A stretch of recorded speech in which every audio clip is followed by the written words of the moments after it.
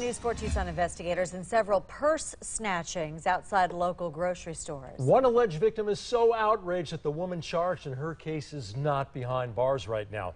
N4 Tucson investigator Matthew Schwartz has details in a story you'll see only on News 4.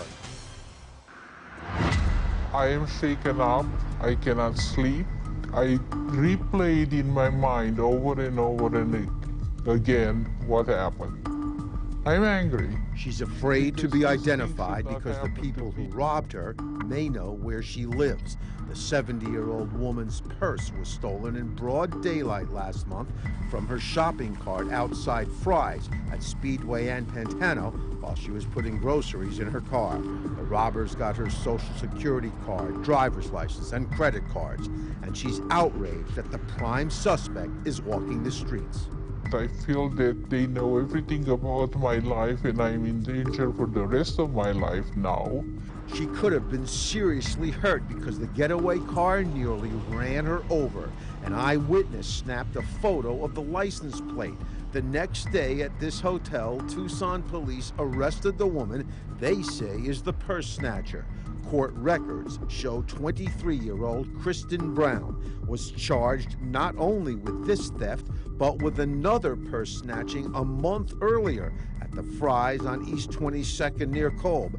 And police say Brown is a suspect in 2 more recent purse snatchings for a total of 4. One at another Fry's, another in a Safeway parking lot. They say her boyfriend is suspected of being the getaway driver in at least one case. This was basically people with drug addictions who needed money to support their habit. But there's more.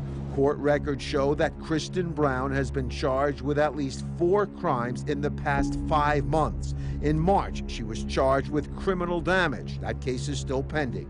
In June, she was found guilty of committing a lewd and lascivious act, ordered to pay fines and court fees totaling $395. In July, charged with the 2 thefts outside Fry's. On July 25th, City Court Judge Susan Shetter released Brown on her own recognizance. No bond required. She was released within hours before the reports were even done.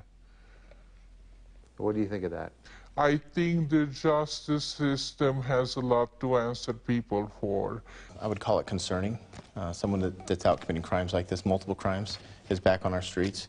We called Judge Shetter numerous times to try to find out why Kristen Brown was released on her own recognizance while she's charged in 2 thefts and is a suspect in 2 others.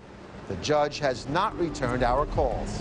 The police work so hard to catch those people and get them out of the street, puts them in jail, and within hours they're out again. Kristen Brown is charged with misdemeanors, and the Pima County Jail is overcrowded. But the alleged victim is worried that if there's another purse snatching, someone could get seriously hurt or killed. If you have a story you'd like us to investigate, email us at investigators@KVOA.com or call 955-4444. Matthew Schwartz, News 4 Tucson.